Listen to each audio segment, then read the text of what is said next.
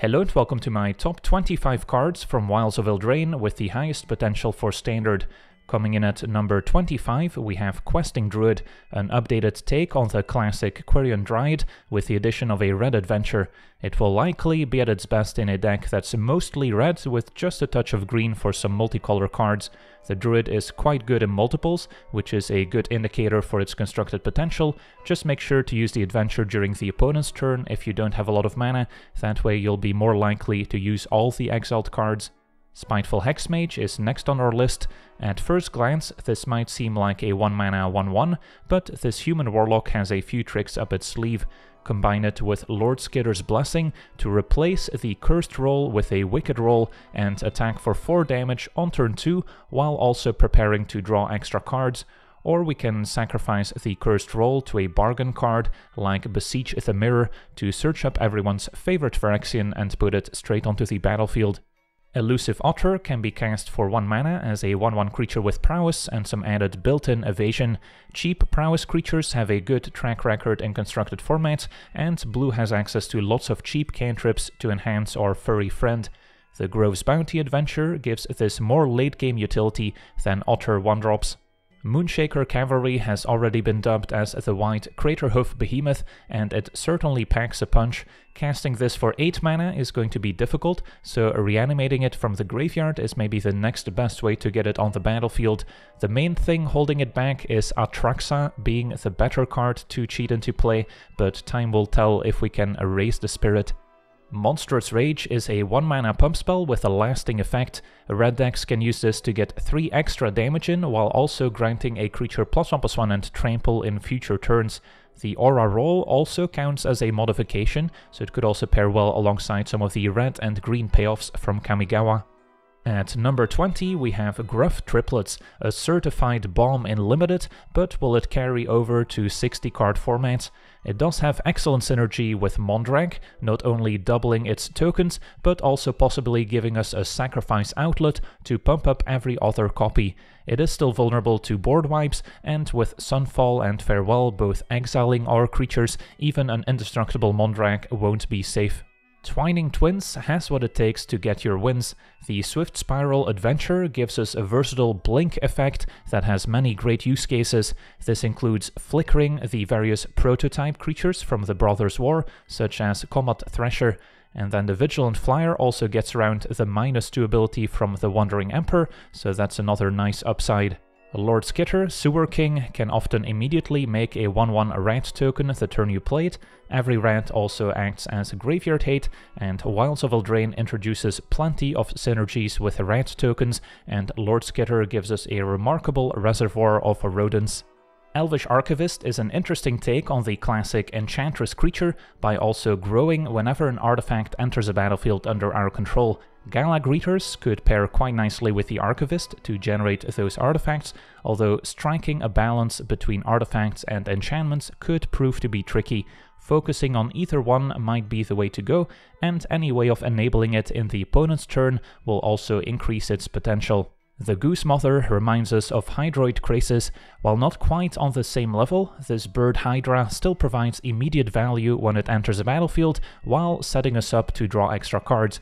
Decent at any point on our curve, but at its best in either a ramp or food strategy. Ashiok, Wicked Manipulator, is the only planeswalker in Wilds of Eldraine. The +1 ability generates card advantage, while the -2 provides us with a pair of nightmare tokens that can keep growing over time. Casting an adventure card is another way of satisfying those nightmares even after Ashiok is gone, and there's a pretty good one further up on our list. Sleight of Hand is back in Standard for the first time since 9th edition. This adds another 1-mana cantrip for various blue decks, and since it doesn't technically draw a card, it also gets around the life loss from Shieldred. Royal Treatment is another 1-mana instant on this list that creates a roll token. It compares favorably to Snakeskin Veil and similar tricks in the past, so the main question is whether it's good enough to replace Tyvar's Stand as the protection spell of choice. Witchstalker Frenzy offers a solution to a recurring problem for a lot of red decks. With enough attackers, this can be a 1-mana answer to Shieldred, which is a very efficient raid. Don't forget, the discount also applies during the opponent's turn, so there are multiple opportunities to cast it on the cheap. Talion's Messenger is one of the better payoffs for a fairy deck in Standard, providing card selection and +1/+1 counters. Unlike Connive, we still get a counter when discarding a land, so we can keep all those spells in hand. Paired with counter spells like Spell Stutter and other cheap fairies such as Obira and the Fairy Dream Thief, this deck could easily turn into something akin to the Rogues deck from a couple Standard rotations ago. Werefox Bodyguard comes in at number 10. A Banisher Priest with Flash offers a lot of flexibility and can slot into a variety of archetypes. It does potentially fight over the same slot as Brutal Cathar, which may remain the preferred choice for soldier decks, but other white decks now have more options to choose from. Talion, the Kindly Lord, asks us to name a number between 1 and 10. If we choose carefully, we might be rewarded with extra cards. Pair this with targeted discard spells, and we can take some of the guesswork out of the equation. While it may not replace Shieldred, some decks could potentially run both. As a legend, it can also slot into the Esper Legends deck, and the Fairy subtype could also be relevant. Mosswood Dreadknight could be the perfect card for Golgari Greatness, a recursive threat that also provides card advantage through its adventure.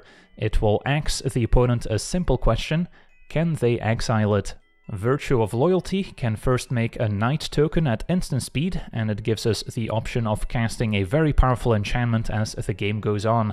This can give aggro decks a useful tool to pump up the entire team once the board stalls out a bit, and with an instant speed adventure it could also slot into a blue-white flash deck where you can mix threats with instant speed interaction.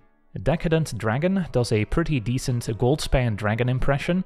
While it lacks haste and the mana doubling effect, it does come with an adventure that can provide extra card advantage, assuming we have the right colors to cast the exiled cards. The treasure tokens can of course be a big help in doing so. Virtue of Courage is another mythic rare enchantment with an adventure.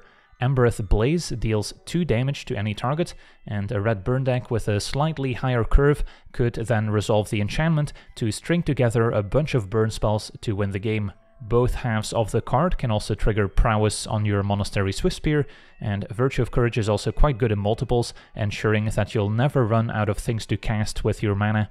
The Irencrag is the first 2-mana ramp artifact in Standard in over 10 years. Enabling your 4-drops on turn 3, no matter which colors you are playing, is a very powerful effect. While it is legendary, at least we do have the flexibility of turning it into an equipment once we cast a legendary creature. This will be an instant staple in almost every Brawl deck, but even Standard decks will have a hard time turning it down if it fits their game plan. Charming Scoundrel offers a lot of flexibility. Much like the Irencrag, this can help you cast a 4-drop on turn 3, but in an aggressive red deck you might be more interested in enchanting a creature with the Wicked Roll token to push more damage. This could easily replace Bloodthirsty Adversary in a lot of decks, as the Wicked Roll also deals 1 extra damage on the way out. At number 2, we have another mythic rare adventure enchantment. Locthwain's Scorn is a solid removal spell for 2 mana, gaining us some extra life in the process, and once we reach the later stages of the game, Virtue of Persistence can take over by reanimating any creature turn after turn. For my number 1 pick, I'm cheating a little bit since I'm including all 5 of the new Creaturelands. While they do enter tapped, each and every one of these Creaturelands has the potential of making the difference in a grindy matchup. They all have varying activation costs and provide a wide range of abilities, and building mana bases for multicolored decks just got a whole lot more interesting. This concludes my top 25. Agree or disagree? Let me know in the comments if I missed any important cards. But for now, I want to thank you for watching, hope you enjoyed, and as always, have a nice day.